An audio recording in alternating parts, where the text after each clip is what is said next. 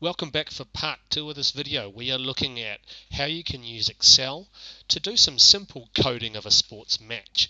I've chosen football here, and I have got a few buttons on the right for player names, and in the center some match events with some outcomes above it. And just before I push on, just a reminder, if you haven't checked out Excel for Analysts, you can go to thevideoanalyst.com and have a look. It's just a 10-hour video series looking at the basics of how to use Excel if you are in the performance analysis game. Anyway, I wanted to take you through the next step, and one of the things to do is to make sure you are accounting for errors. So if you code an event incorrectly, you want to be able to correct it. You'll never remember to do it afterwards, so it's good to be able to do it on the fly. And a way to do that is to add some data validation to these cells. So I'm assuming that if I am coding a whole game, I might get something like 1,000 rows. So let's just allow for that. I'm in row E10 now, and I could drag all the way down. Let's say to row 1000, go up to the data validation menu, choose list, and because I'm on a PC, I can hit F3. These are all the lists that I've already got set up, and we want to choose list outcome. And if I do that, we get a drop-down list of our 3 possible outcomes. And if I wanted to change that one from neutral to positive, I could. Simple as that. And so if you're coding something, you make a mistake, you simply find that row quickly and change it. Now let's do it for the other 2 as well. Now I copied and dragged, but there's a quick way to select here. I'm clicked in cell D10 now. If I go up here and choose D1000, before I press enter, I'm going to hold down the shift key. And that has now selected all the way between the first cell, which was D10, and the bottom cell, which is D1000.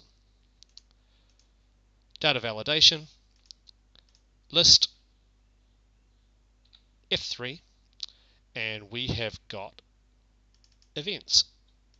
And so if I didn't pick the right event, I could change it. Final one to do. It's a good way to practice as well. So when you click between 2 cells, if you hold the shift key down, it selects everything between them. So I'm holding down shift now, and I select C18, and it selects all the cells between 10 and 18.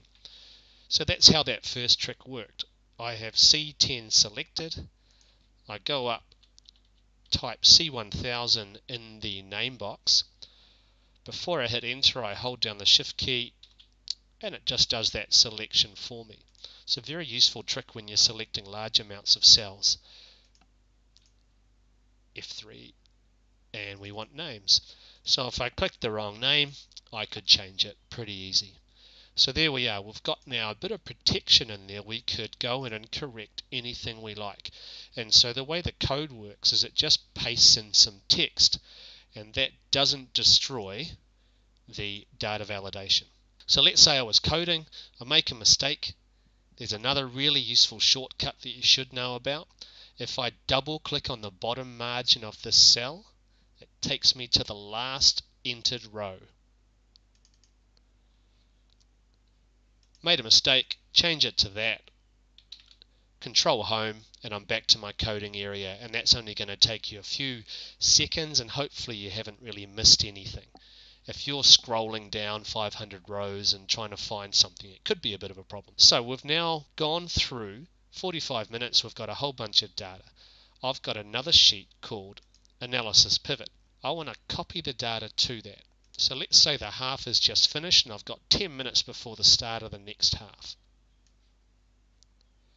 Select the top row, Control Shift down arrow, selects everything, Control C copy, go here and paste it in. What I want to do is a little bit of positional analysis, and so for that I need position. On the config panel, I've filled in just a random position for each of the athletes. And if I select these 2 columns, you can see I've given it a name called Table of Player Details. And what's good about that is that name is in the first column. So when name's in the first column, we can do VLOOKUP. As soon as I type VL, VLOOKUP appears in the auto select menu. Hit tab, and I'm now inside the open bracket, and I can start to enter my VLOOKUP function. What do I want to look up? The name. Where do I want to look it up? Well, we've got a table. I can't remember what it's called, so I'm just going to type table, and you can see I use a consistent format, and so table of player details I can select from the list, and I've used a really sensible name there so I can be sure that that's the right.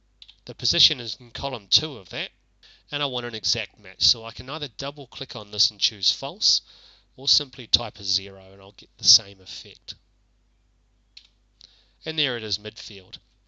Just in case I've done something wrong, I always like to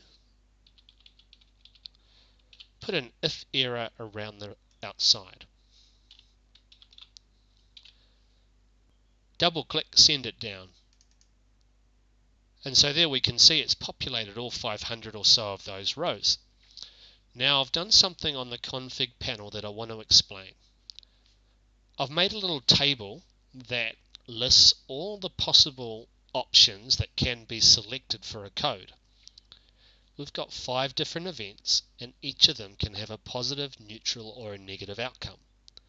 And so that makes for 15. So 5 times 3 is 15. I've got 15 rows in this table, and for each of these events, I've just made up some numbers. It doesn't really matter what they are. But I've basically said that every time a defender does something, it's worth this many points. Every time a midfielder and every time a striker does something.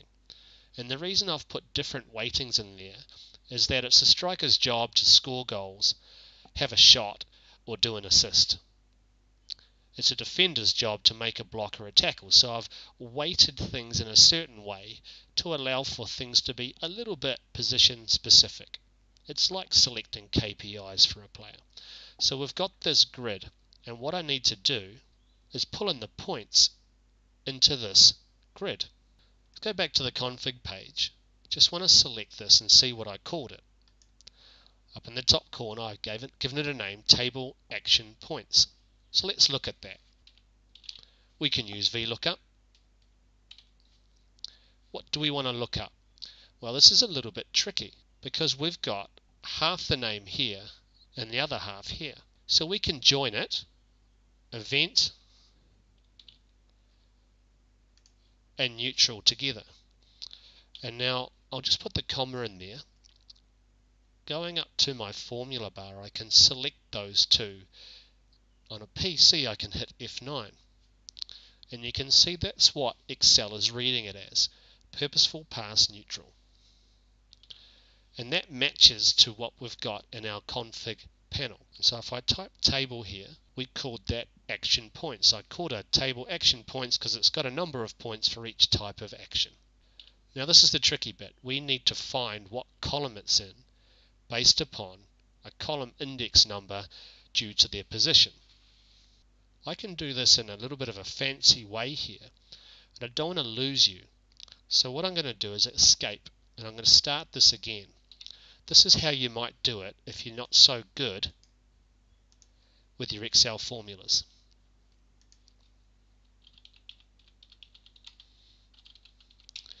So I've just put a cell there called combined code, and I'm dragging it out a little bit. I'm going to use an ampersand to join those two together. So that's our first task. Double click, send that down. Next thing I'm going to do, put a little column identifier in there, equals match. We're going to find out which column midfield is in, just to save us the hassle of including it in the other formula.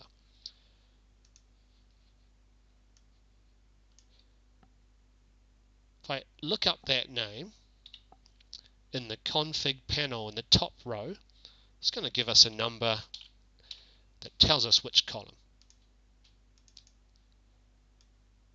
So what that's done is significantly reduce the complexity of the lookup formula. For those that are pretty good with their formula, I'm going to do it in one go. I'm going to call it points complex.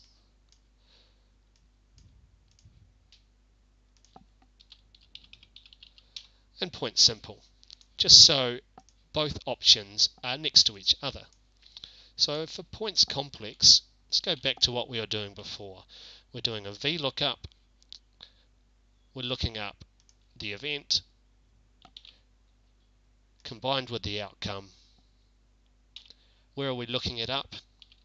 We've got a table called action points, and the column index number can be found by doing a match of the position in the top row of that table, and we want for our VLOOKUP an exact match. Now, because we combined with an ampersand two columns, we need to hold down Control and Shift when we hit Enter. That creates an array formula, and it puts a squiggly bracket around the outside. Now, 0 might make you think we've got this wrong, but that's probably just the amount of points we put in place for a neutral purposeful pass. As we double click and send it down, we can see that that assumption was correct now, because all these other ones are coming up with a specific number, and that looks pretty good to me. Now, if we do it in the more simple way, using our helper columns, what are we looking up? Looking up that. Where are we looking it up? Table of action points. What column are we looking in? We've already figured that out. That's here in H.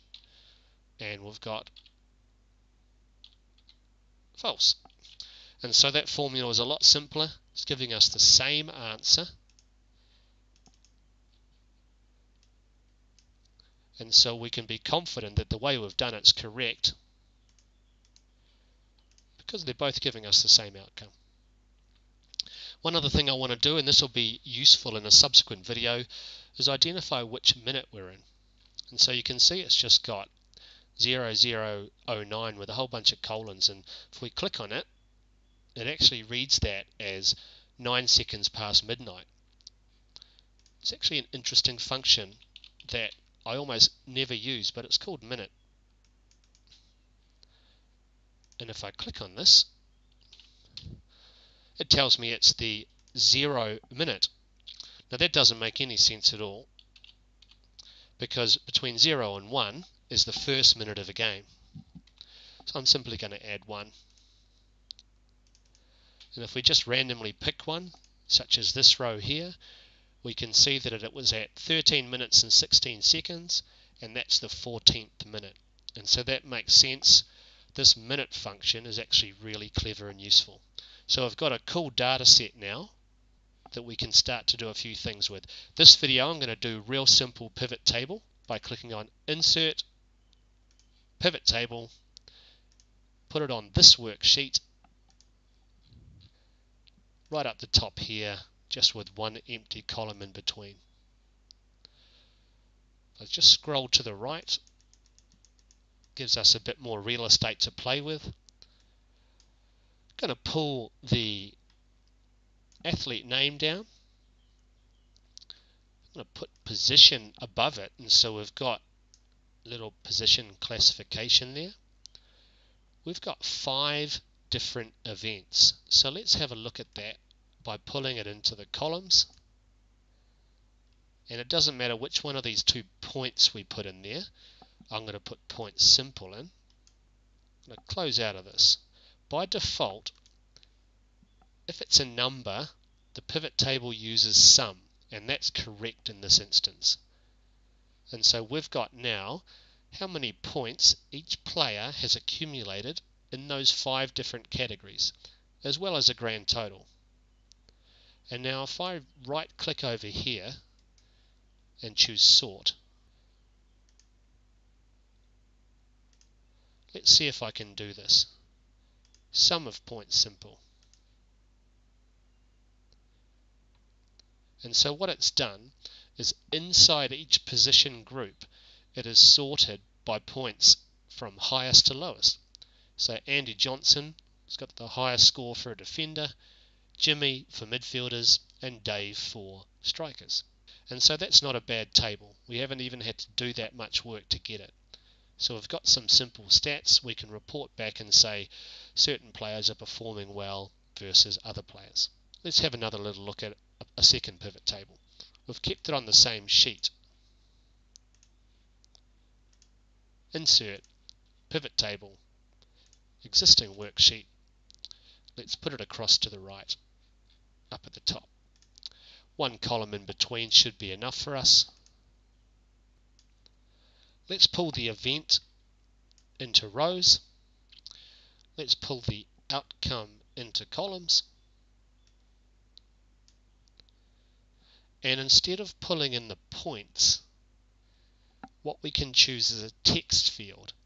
If we do a text field such as name, it'll do a count. When you use a number, pivot tables default to sum, but for text it defaults to count. So if I pull that in, get rid of this, we've now got a pivot table which is telling us something about how many of each have been done that are negative, neutral, positive, and otherwise. I always like to go in the Design tab and change it to tabular form. I just think that's better, so I'm going to do that to both pivot tables. Very little changes, but it just lays things out a little bit better, in particular in an instance like this where we've got a double identifier at the beginning, both position and name. And so now what we've got is two pivot tables. It's telling us frequencies on the right, it's telling us points on the left. We've got a player sort of rating, if you like, happening, and we've got different aspects of play being evaluated on the right hand side too. So I could simply replicate this. It's never good putting one below the other one, but I'm going to do it here anyway, and that's for one reason. That's because I know that there's only ever going to be 5 rows, because unless I add a new event, we're not going to get another row. So the reason why that's risky is when one table expands, if there's another pivot table in the way, you get all sorts of problems. What I just wanted to do was go to the Analyze tab, bring back up the field list, and replace name with one of the points. And so what we've got now is up the top we've got the count or the frequency. So I'm just going to overtype that frequency and points. So I've got frequency and points now telling us something a little bit more about what's being successful and what's not. For example, are we having any impact with our dribbling or carries? Is our passing working out or not? So anyway, some simple analysis with pivot tables. It wouldn't be my preference, I don't think. In the next video, what I'm going to do is some more analysis using formula. And when I do a formula analysis, it's going to allow us to create a bit of a template that can database the results from one match to make them available for comparison to any future matches. So this is part 1 of the analysis, part 2 coming up shortly.